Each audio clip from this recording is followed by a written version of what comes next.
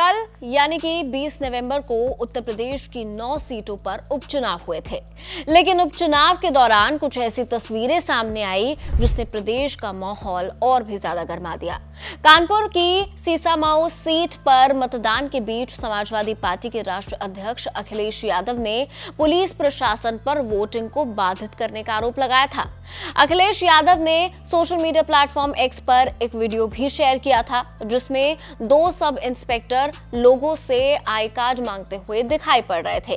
लेकिन बवाल यहां थमा नहीं, असली बवाल तो बुर्के पर शुरू हुआ। बीजेपी हो या एसपी, सब बुर्का जप रहे हैं। समाजवादी पार्टी का आरोप है कि बुधवार को भी उपचुनाव के दौरान कई विधानसभा सीटों पर पुलिस मुस्लिम महिलाओं के हिजाब और बुर्का उतरवाकर आई कार्ड चेक करती नजर आई, जबकि यह अधिकार सिर्फ चुनाव अधिकारियों का होता है। खैर, आपको बता दें कि बीजेपी जहां बुर्के में वोट देने आ रही मुस्लिम महिलाओं को बुर्का हटाकर चेकिंग करने के पक्ष में बयान दे रही है, तो वहीं समाजवादी पार्टी को बुर्का और नकाब में वोट देने आ रही महिलाओं को पुलिस द्वारा चेकिंग करने पर एतराज है।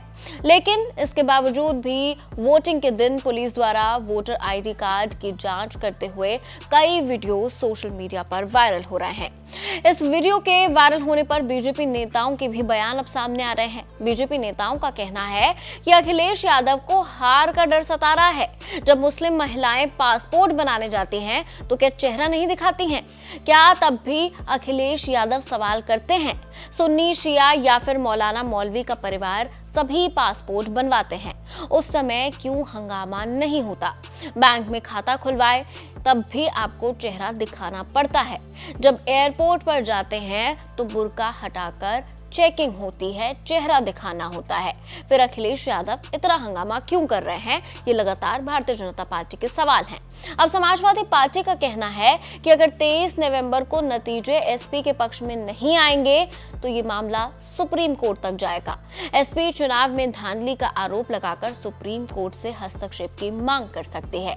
वहीं अगर आप एग्जिट पोल की तरफ देखें तो यूपी में सपा की स्थिति कुछ खास नजर नहीं आ रही है। खैर, एग्जिट पोल के नतीजे हैं, पलट सकते हैं, लेकिन ऐसे में क्या अखिलेश बुर्का कांड के भरोसे अपना गढ़ बचा ले जाएंगे? ये बड़ा सवाल है। खैर, इसका खुलासा भी 23 नवंबर को हो जाएगा। फिलहाल इस वीडियो में इतना ही, लेकिन इस पर आप क्या सोचते हैं कमेंट सेक्शन में आपकी राय जरूर शेयर कीजिए। देखते रहिए एबीपी लाइव।